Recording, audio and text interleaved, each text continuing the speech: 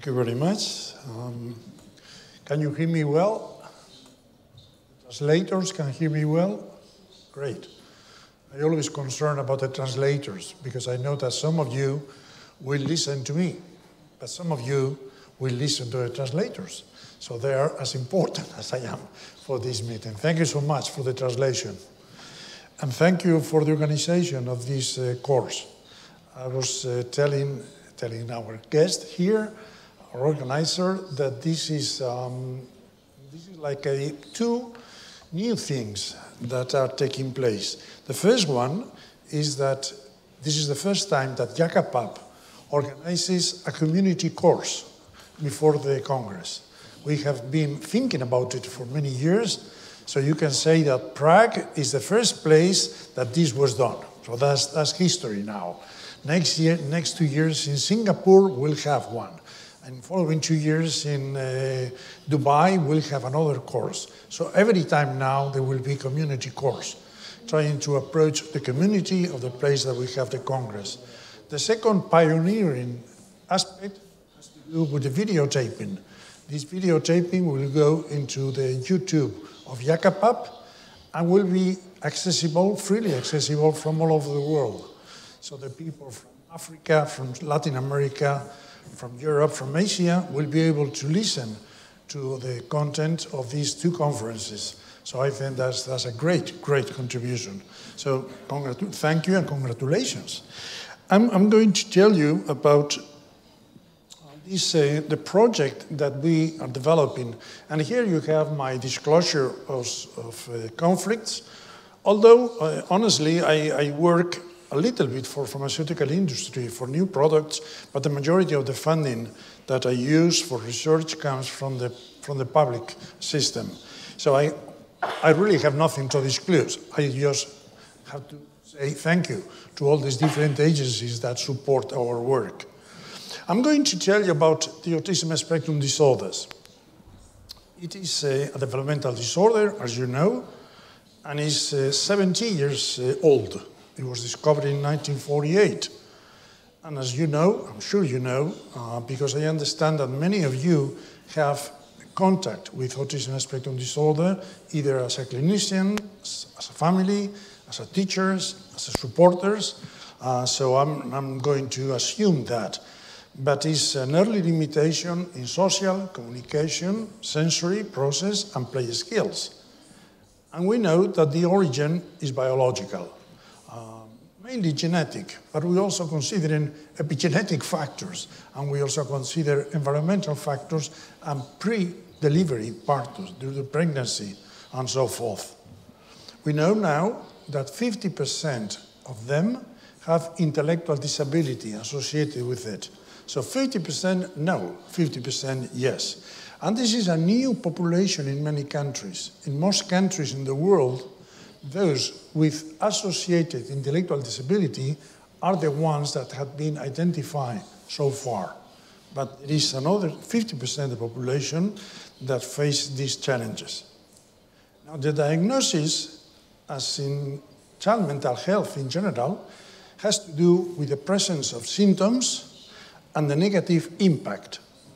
So you're required to have two things, the symptomatology and the negative impact at personal level, social level, educational level, or family level.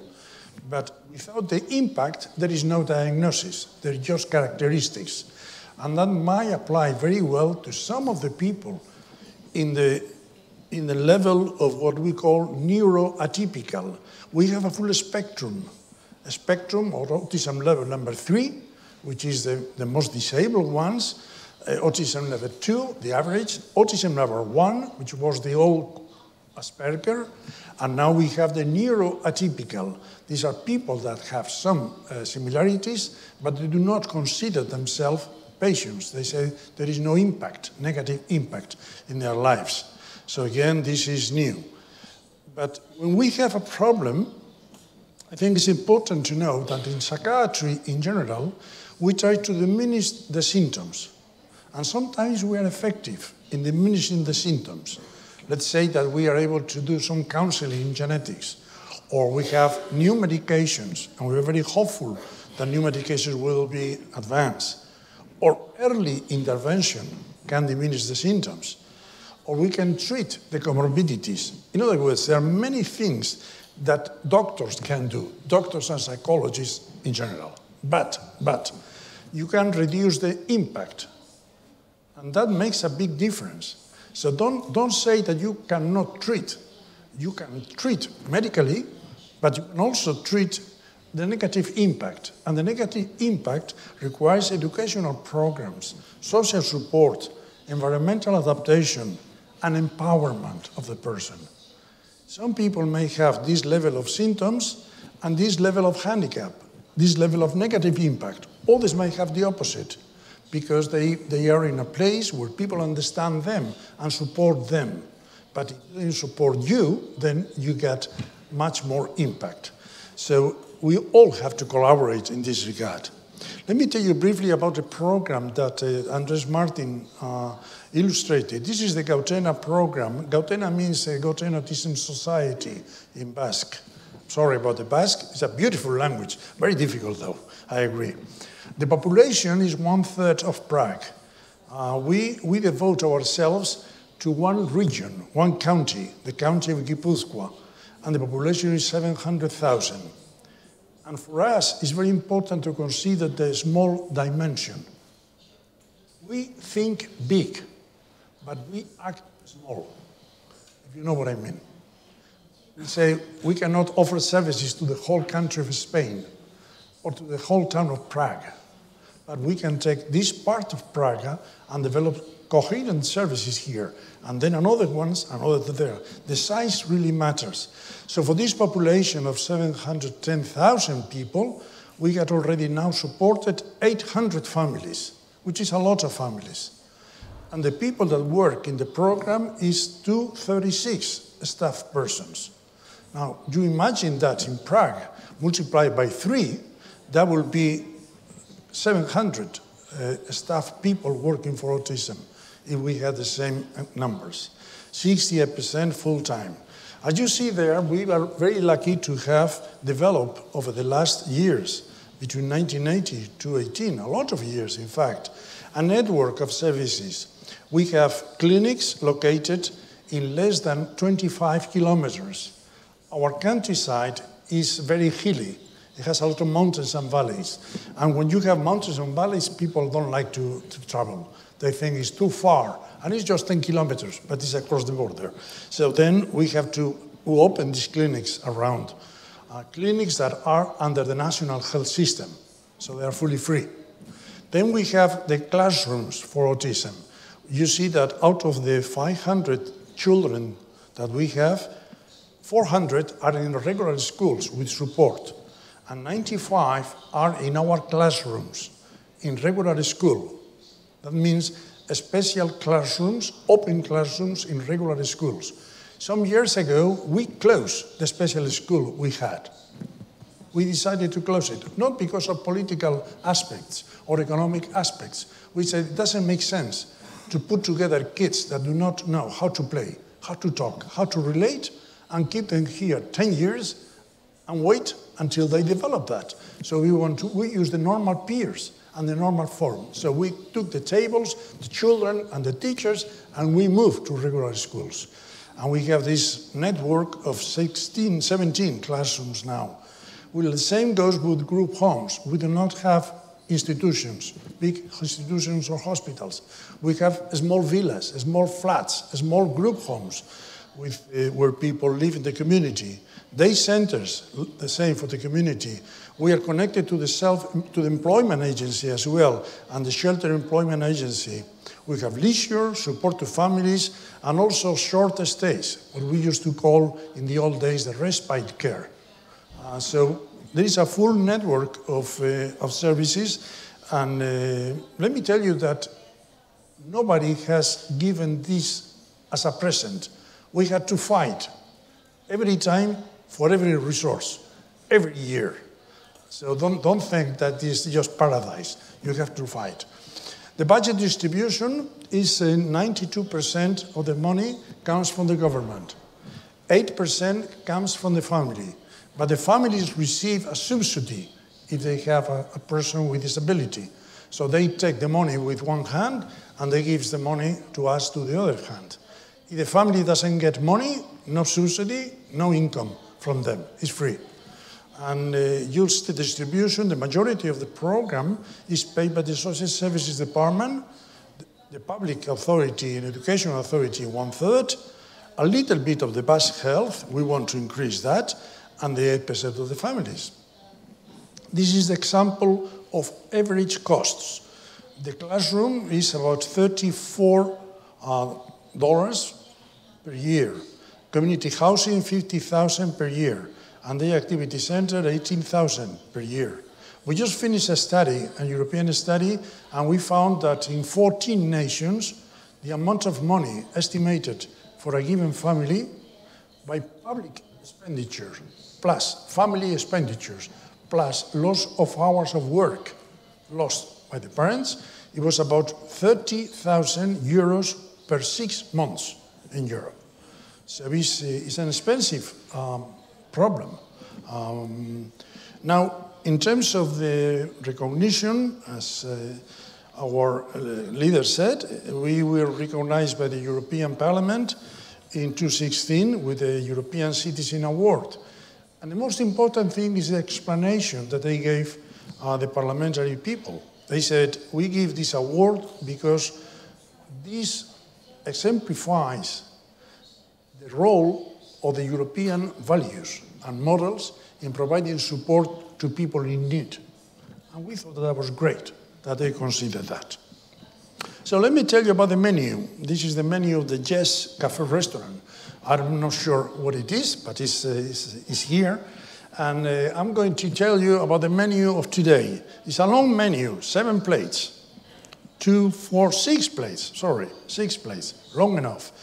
Understanding autism, identifying ASD, diagnosing, treating, supporting, and a closing triple vision. And we'll have a break in the middle, approximately in half an hour or 35 minutes. The first one, understanding autism. For me, I think it's important to understand how social skills got developed in humankind. And here you have the relationship between the mean body weight and the size of the brain. You see that there is a huge increase in Australopithecus, Homo habilis, Homo erectus, Homo sapiens, and Basque Homo at the end. In other words, the body didn't change much the proportion, but we had larger and larger brains. So that allowed us to have bioprograms, some kind of programs in our brain and physiology that will ensure 2 things that are important for human beings. First, to survive, and 2, to ensure descendants. In terms of how to explain this, I think I like Lina Waterhouse' explanation of the mechanisms of social co-regulation, as he mentions. First, the first system is the couple co-regulation, 1-to-1. 1-to-1 because you have a baby and you give milk to the baby, or you make love to one person. This is a couple social co-regulation. It's very brief, it's very pleasurable, and we have built-in mechanisms to promote that. If not, we will die, because the baby cannot manage by him or herself. So this is the most simple thing, to get the mechanisms to regulate just on a 1-to-1 basis and to obtain pleasure for that, like this baby. Then how that's happened? Let me tell you about the microtus. I don't know if you have microtus here in Czechia. You probably have. In Spain, I'm not sure. But they are in the States. And Tom Insel is the guy that studied this at Emory University. And then he became the director of the National Institute of Health in the States for years. Very important person. And what he did was he considered these 2 microtus. The microtus ocrogaster, which is the microtus that is in the prairies, and the microtus montanus, who is high in the mountains. And the 2 are equal, but completely different, the point of view of social skills. The one on the prairie, down below is social. The one in the mountains is non-social, is isolated. Many human beings are that way either. But the one down below has excellent parenting functioning. He takes care of the kids. The other one in the mountains doesn't play with the children, couldn't care less. The one down is a very loyal partner. The one for your whole life is your couple forever. And the one in the mountains is promiscuous, if you can call a microtus a promiscuous, but they change continuously partners. The one down, if you separate it from the group, it gets very uncomfortable. The other one couldn't care less if you get separated. So here you have the same animal with a complete different repertoire in social development and social behavior. And Tom Insel said, why? What is different between these two? And he found that there was a difference in the brain receptors of oxytocin and vasopressin. And he was able to manipulate these receptors, sticking oxytocin in the amygdala of these microtus, and he changed for a number of hours. The one in the mountains became very social, or removed the amygdala and then became the one that became like the cousin in the mountain. So he was very manipulative, and he also produced knockout microtus, and the same thing happened. By the way, we are starting a project now in Europe with a vasopressin-like medication for children with autism spectrum disorder. And oxytocin has been tried for years, but there is a problem. Oxytocin only needs to be given IV, or if not, aspirated. And you cannot have people on IV or aspirate the oxytocin continuously, but it works. This lady at the University of Washington, Seattle, is a study what we call the baby talk. And basically what she found is that for the first 6 months of life, she says the children, the babies, are citizens of the world. They react, the brain reacts to any language, Chinese, Basque, Czech, Spanish, equally. But by 12 months, it makes a difference, the environment they are. So they become citizens of a given country. And it's in this social context that you learn. Now, we know that the babies with autism spectrum disorder do not prefer the baby talk as compared to the standard noises. For them, it's the same. For the neurotypical babies, the baby talk is more attractive. We all speak baby talk. Even the young kids speak baby talk. Nobody has to teach us. It's something like this. Oh, el bebé, que bien estático. We elevate the pitch, we repeat, we speak very simple, but the content is complex, and we approach 30 centimeters to the face. So we are very good in baby talk, but they are not good in processing that. The language maturation is different. And this is a very old study that illuminated our knowledge of autism. And that's by Robert Schultz, many, many years ago. He put on the CT scan, functional scan, also how people reacted to chairs and how people reacted to faces. Faces expressing emotions. And what he found that for chairs, the person with autism disorder and ourselves react with the same area, the inferior temporal gyrus. We illuminate that section of the brain. If, on the other hand, we are exposed to faces with emotional aspects, we illuminate the fusiform gyrus for the faces. And you know what? The persons with Asperger's disorder, in those cases, illuminated the one for the chairs, not the one for the faces. So they process the faces in the same way that they process the chairs. No wonder they find difficult to process our facial expression, our double meaning, our intention, all of that, because the brain does not illuminate in the same way that it does to us. This is why they don't process social stimuli as we process. It's not that they want or they do not want. is that it does not illuminate. It's like I say to the family, it's like saying, looking at my elbow and telling me if I am happy or sad by looking at my elbow. And nobody knows. Well, they look at my face, and it's the same as looking at my elbow. Okay? By the way, it was found that years after treatment, they illuminate the brain. Another area, not the same one, but they can learn. Where a neurotypical kid looks at, this is the eye of the child that is watching this video with a young baby, young child with a truck playing, and look at where the neurotypical child looks at.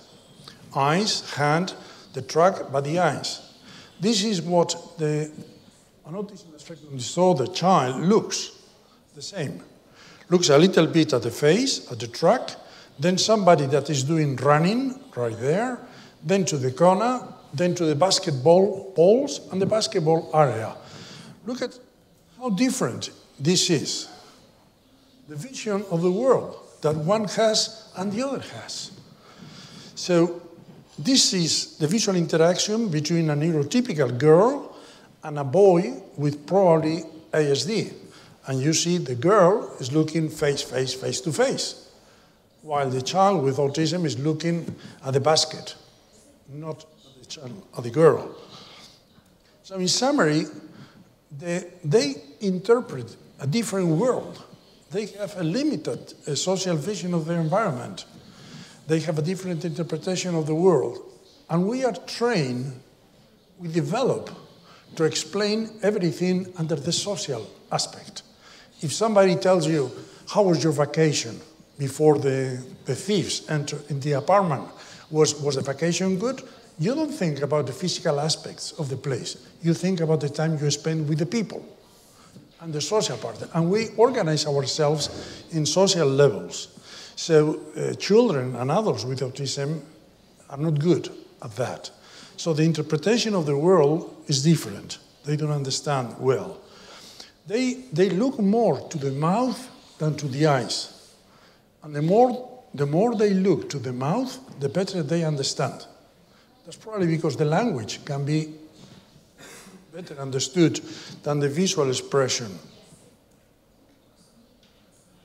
The second level of co-regulation is the group co-regulation. In the development of humankind, it was very important to synchronize with other people. It was very important that if you were to hunt, you will look at the others and see who is throwing the stone to the animal, who is moving, who is hiding. It was very important to discover who was part of your group or your tribe and who was not. One was your friend, the other might be your enemy. It was important to understand how the other people felt. In other words, in this period of life, we started showing shared attention and shared emotions. And we have a system of mirror neurons and canonical neurons that help us to imitate without wanting to imitate. It's automatically. We imitate each other. Well, of course, that doesn't go well in autism as well. And finally, the third level of time is the timeless co-regulation. In the first two, you need a person to be there. In the third one, you don't need. It's an atemporal co-regulation. You can tell people with language what has happened, how do you go hunting, what are the tricks that you use, or you can use art and you can paint in your cave how the people hunted the animals. In other words, you can regulate situations that are not happening right there. These are the three basic mechanisms that humankind developed during the process of development. And these are the three mechanisms that reproduce in the children. You know, the ontogeneity development parallels the phylogenetic development. What this piece, what the humankind did, then is reproduced in the baby, the different steps. So these three mechanisms are limited in autism spectrum disorders. And I think it's important to understand it. It's not that they don't want. is that they do not know. Is that the brain does not produce something that we don't teach to kids how to produce, how to do. It just comes, evolves. In autism, we know that there are limited development of emotional implication. There are challenges for sensory modulation. Some people have difficulties with noises, with silences, with taste, with touch. Limited development of imitation and sharing. Many of them have many troubles in understanding mental states. Mental states are the bubbles that you put in comic. And you can imagine what the person is thinking. Just by knowing the person and looking what the person does, you can understand the person. And sometimes they have difficulties for abstract thinking and symbolisms. In other words, they have very basic limitations in all these areas. In terms of identification, it's important to identify them soon. And the sooner, the better. And we are making tremendous progress in that. For identification, you can regard backwards and frontwards. If you look backwards, you must consider some at-risk population. If you have at-risk population, please don't sit still. Search and find out if the child has difficulties in social co-regulation and communication. For example, children with some diseases like tuberous sclerosis, neurofibromatosis, ex-fragile intellectual disability. Another possibility, children that were born when the age of the father was really high, older fathers. And in many parts of the world, now kids are born to older parents because people want to wait to have children until they are well established, so to speak. They have a job, they have a house, they have everything, but they have age. And while in Down syndrome, we blame the mother, in autism, we blame the father. The father or the grandfather. The grandfather, maternal grandfather, when the maternal grandfather gave birth to the mother. So that's epigenetics again. We know that the intake of folic acid is very good to prevent autism. So in Scandinavian countries, people start, before becoming pregnant, the ladies start having folic supplements. In Spain, nobody does that. Sometimes when they get pregnant, they start, but not before. And sometimes just for a period of time. Valproic acid is a scandal now in Spain. I don't know about the Czech Republic, but it's going to be like the thalidomide problem. We know that there is a coincidence of valproic acid, the Depakin was the name of the product, is excellent for epilepsy, and has been given to mothers during pregnancy. And we know that this is associated with autism, with intellectual disability, with many, many, many problems. So now they're making a big fuss about it, and I think all the doctors, although we knew this, the general doctors were not aware of that. The thalidomide also, by the way, was involved with autism. And again, as you will see, if you have siblings with autism spectrum disorder. So these are populations that we know that have higher risk than the general population. So if you have something to do with them, look at them, search, just in case. There are some materials. This material is comparing video clips at about 1 year of age. And this is done by Rebecca Landa from the Kennedy Cricket Institute, and it's an internet. And you see examples of 1 year of children with autism and children without autism, neurotypical kids, and it's very informative. We think it's important to consider, for the early identification, to consider problems, developmental problems in all the children. We are not in favor of saying we're going to make a screening program for autism. We say we're going to make a screening program for every developmental disorder, including autism, but also deafness, also blindness, also cerebral palsy, also intellectual disability, which are the most common disabilities that we have in our countries. We developed some systems that we provided by the government for free to pediatricians, to health clinics, to nurseries, so people could identify symptoms and presence of things, problems of development that were not good. We were not interested, let me tell you this, we were not interested in the ones that did very well, the first 50%. So for every item, like the first one, recognizes his name, is oriented towards his name. If you say, Johnny, Johnny looks at you. We know that 50% start by the age of 10 or 9 and a half. 75% do that by almost 11 months.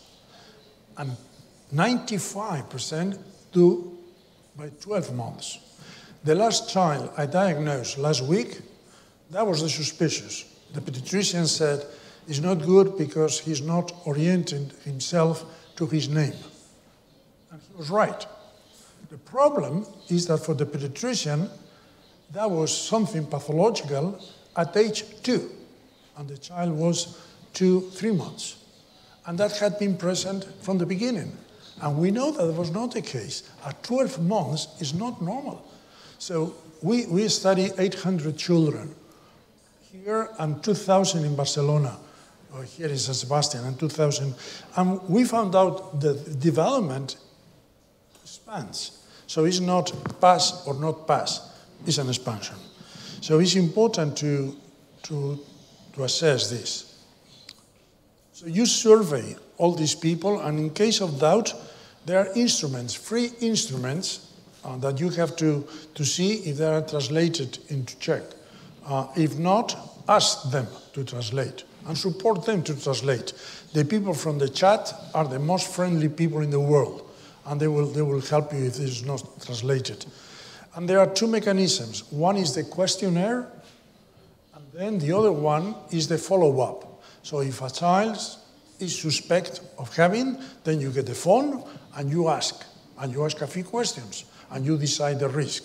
And if it's positive, you call the child to the clinic and assess the child. And this is very simple, it's free, and it's been done all over the world. So we have a good instrument, free instrument to identify. And we use that for 24 months, between 18 and 24 months. We got a sample in Spain of 22,000 babies apply the chat. Okay, delay identification. There are other children that do not get identified when they were babies. And they get identified later on, around 6 years or so. And these are kids that had been undercover. They have managed until society becomes too complex and they need to identify them. Some people that may not relate very well with mates, with peers, not very good in social rules, they don't understand double language,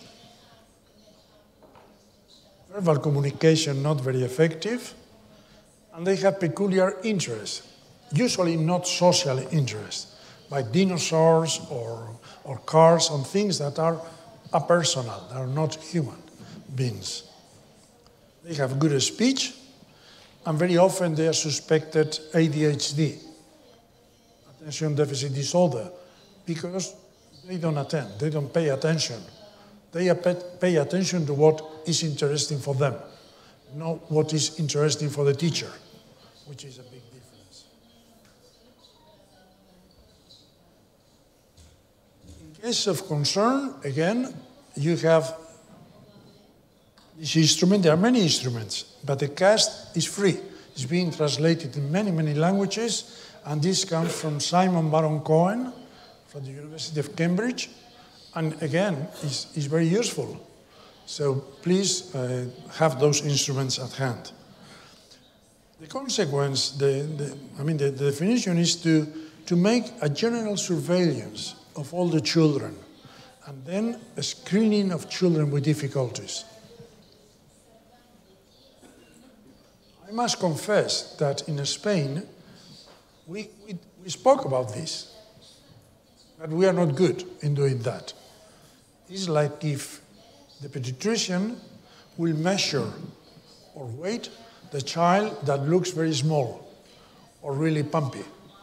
And we say, no, you have to measure all of them. You have to check development in all of them children. It takes 2 minutes, 3 minutes to do that. So please, every child in Spain goes to the pediatrician like 6 times in the next 4 years. So spend 2 minutes searching for development. And if you have concern about a particular problem, then apply the screening. But start with general surveillance. The other possibility is to go from the current moment on. Instead of going backwards, retrospective diagnosis, to go prospective diagnosis. And to do that, there are many projects in Europe and in the world, and this is the EuroSIBS. We know that the siblings born after the child with autism spectrum disorder has more risk of being autistic again, repeating autism. So we cannot screen all the kids in Prague, but we can focus on children that have risk and in children that have older brothers and sisters with autism. And this is the project that is going on now in Europe, by which these kids are reviewed at the age of 5, 10, 14, 2 years, and 3 years. These prospective studies are discovering things that we didn't know. Amy Klein, which is the master in many of these studies, has found that these children, by the age of 24 months, I'm talking about the children at risk that later develop autism, they have a decline in visual fixation to people. The same was found in terms of showing an integrated smiling, which is this way. At the age of 8 months, the children, if they have this small toy there, this is one of these things that moves like this, the child first smiles at the movement, and then smiles at the adult, saying, look at that. What is that? Shares that. Those SIBs at risk, those siblings at risk, didn't do that. And they predicted that later on they will be diagnosed autism. So we are starting to discover many aspects for these babies at risk. This is a summary of the Canadian studies. In Canada, they've been doing this baby follow-up, baby at risk follow-up for years. And they found something that at first nobody believed.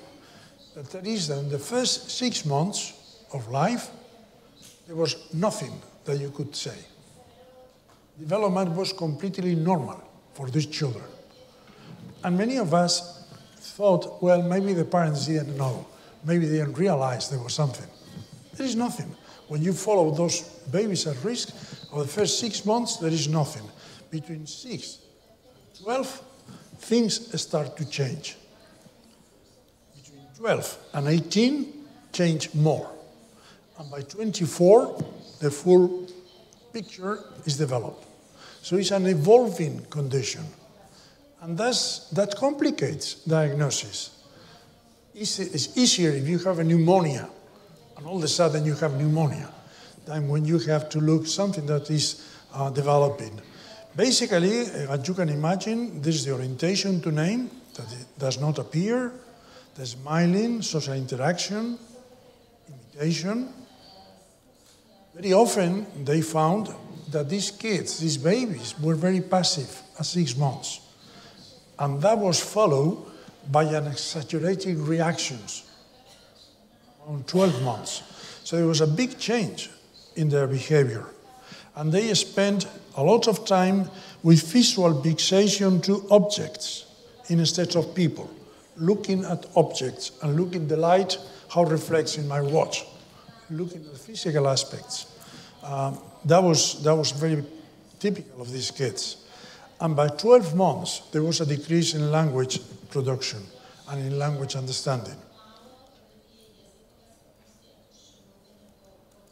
They follow, at the time I had this data, they had followed 277 new SIBs of HD cases, new brothers and sisters. By the age of at that time, at 36 months, 25% were diagnosed. So that means that 1/4 of these children these SIBs develop autism spectrum disorders. A word of caution.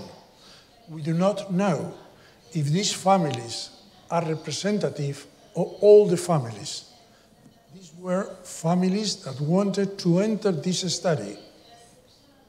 And it may be because they had some family origin, and they know Uncle John and the cousin brother that had some symptoms, and this is why they were interested.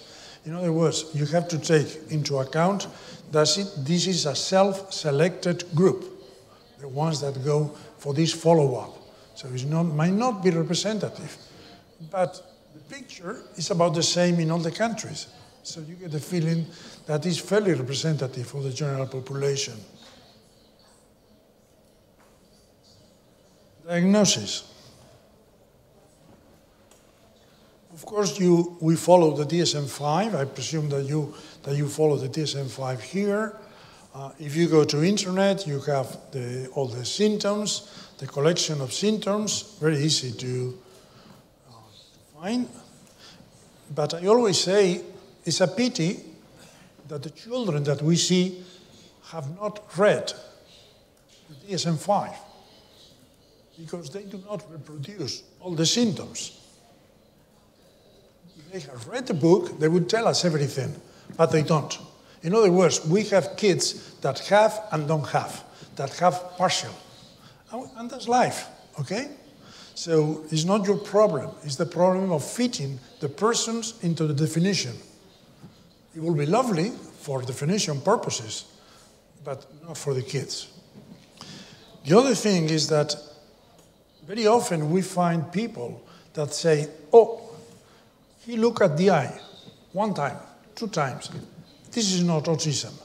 And we know this is not ever or always. All these symptoms sometimes are there, but they are less frequent than standard, than what you expect for the development of the child.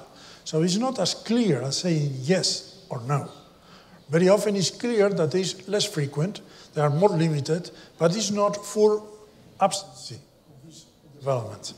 And sometimes with some adults, they relate very different than with other adults.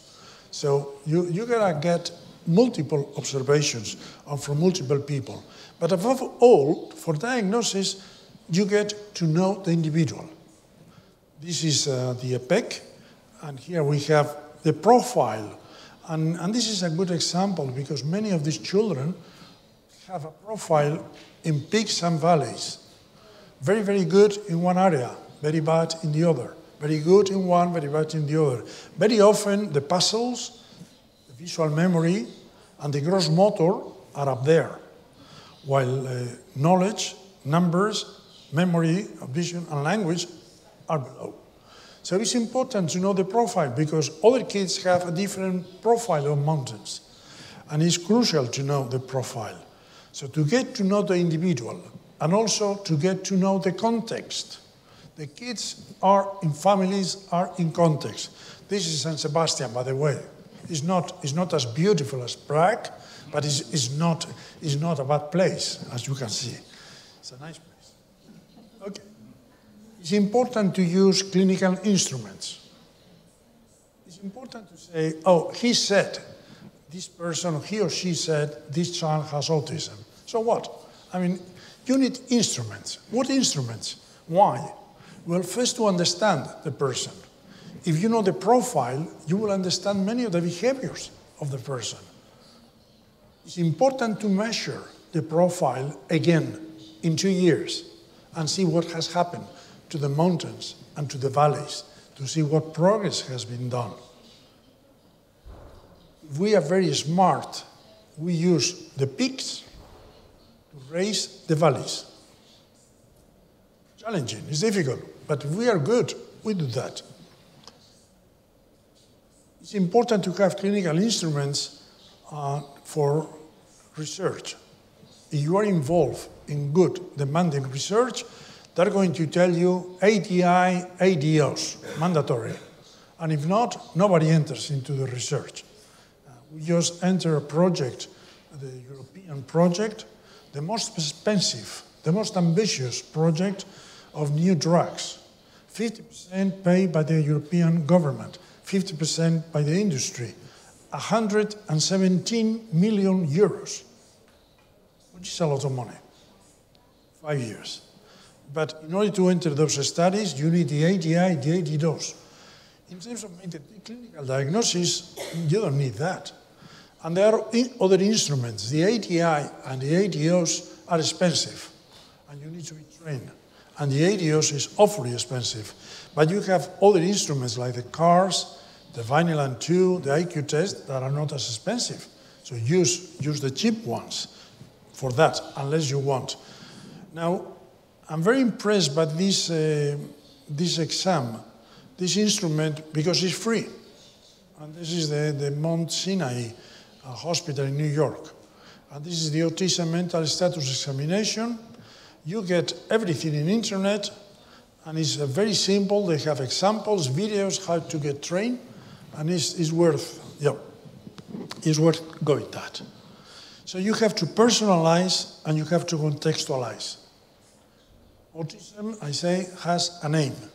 When you see a child with autism and you see the second one, they're completely different. They may have the same problem, but they're different. And you gotta go beyond the barriers of diagnosis. Diagnosis is important, but then you say, tell me about the child. How is this child? How is the context? What are the goals? When we talk about treating, that will be the next section, you must start with diagnosis.